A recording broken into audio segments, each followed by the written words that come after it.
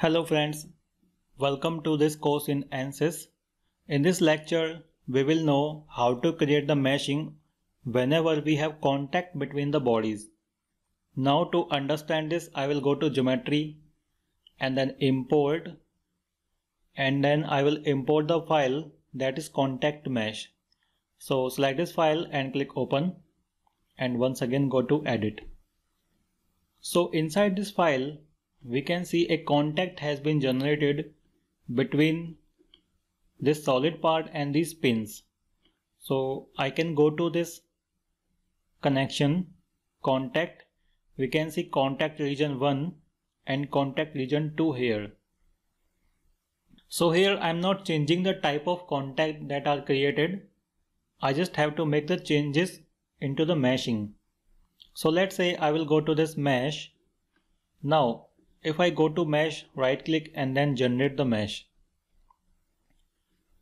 So here we can see onto this body tetra mesh has been generated, while onto this pins hex mesh has been generated because the pins are sweepable bodies. Now I want to create some refinement into this mesh. Now to create the refinement, basically I want a refined mesh with respect to the contacts. Now to do this, I will go to this mesh. First, we can make some changes into the size. So I will click on this section plane, cancel this. And here, let's say the element size I am taking, take some smaller element size. Let's say this is 3. And then once again generate the mesh.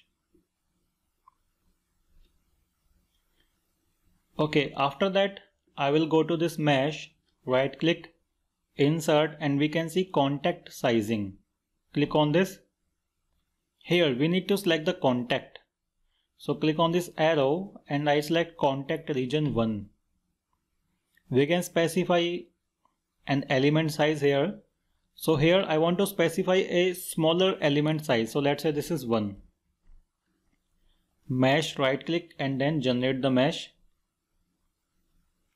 So here we can see along the contact, the mesh refinement has been increased. We can also reduce the element size to have a better view, 0.5 let's say, and then mesh, generate. So now we can see along with the contact, a fine mesh has been created. So click on pen and drag this.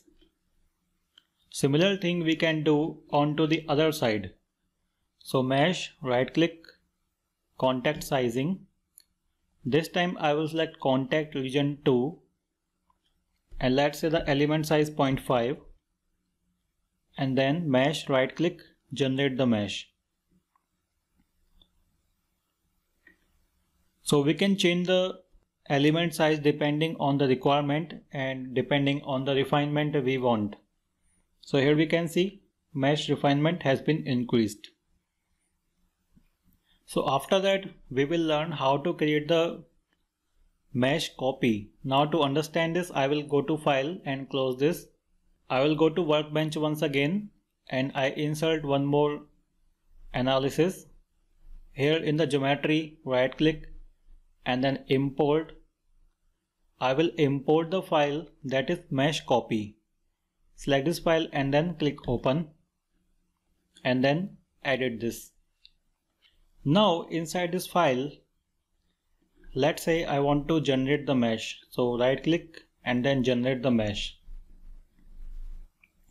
So here we can see a mesh has been generated.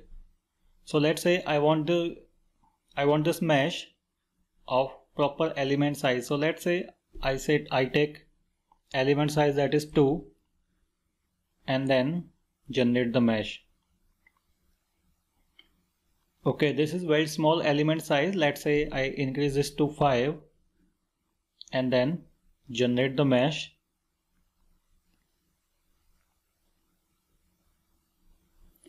After that what I do, here we can see we have identical type of bodies.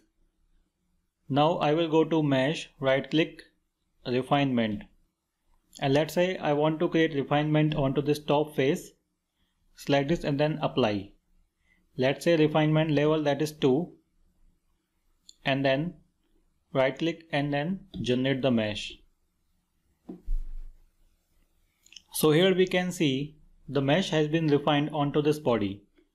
And let's say I want to similarly refine the bodies onto these other parts. So whenever we have multiple features of same type, we can use an option that is called mesh copy.